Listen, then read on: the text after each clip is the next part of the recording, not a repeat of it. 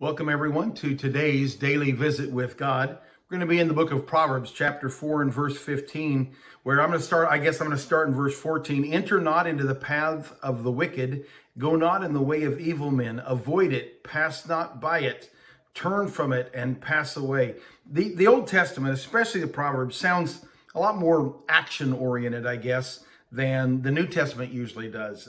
There's no physical activity that's necessary in order to gain eternal life to be saved. But I am reminded in the New Testament that grace places, in some ways, greater expectations upon us as believers than anything in the Old Testament does.